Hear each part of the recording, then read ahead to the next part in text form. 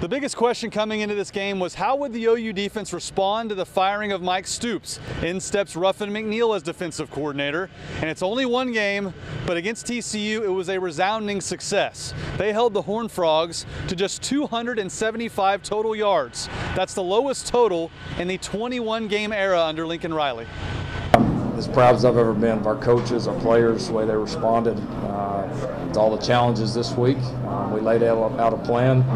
Our players took to it. They believed in it, and came and got a tough road win against a darn good football team.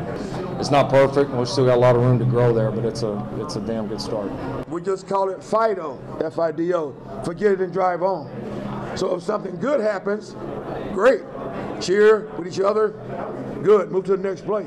If something tough happens, which like will happen in this game, in this league, then we'll fix it. Coach Ruff came in, did the best job he can do in the week and a half he had to prepare as a defensive coordinator, and you know, it felt like I felt revitalized.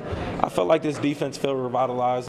On the other side of the ball, the OU offense has found a winning recipe at running back. Kennedy Brooks with a breakout performance. 18 carries, 168 yards, and a score for him. And Trey Sermon just seems perfectly suited for the battering ram role in the fourth quarter. He wore out TCU to the tune of 110 yards and 2 touchdowns of his own.